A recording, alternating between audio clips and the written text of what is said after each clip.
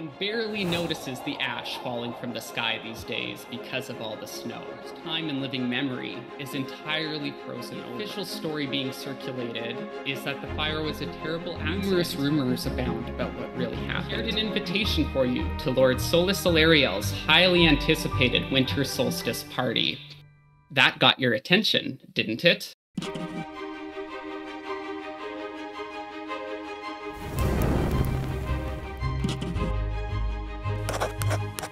He went too far a couple of weeks ago, and he threatened me if I said anything. I want to do something for my family, I do, but there's also something selfish I want to do. The next time Cousin Straff comes after me, I can at least point to the fact that I've gone through the motions. Don't worry, when it comes to taking a break from people, you guys are always at the forefront of my mind. I do not much have the luxury of being anything less than perfect, I'm afraid.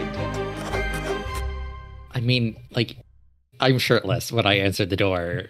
Why don't I, fetch you a glass of wine, my lady? Why don't you go fetch anyone else a glass of wine instead? There seem to be rumors going around. There's no chance Sylvain has picked up on this at all. What have you guys done? What has Matt done? Matt, what have you done? Everyone wants to kill me. Make a wits roll to see what you observe to tonight and race you to the bottom. Addison, it's nice to hear that you've finally discovered your place in this court. I'm well aware of my place.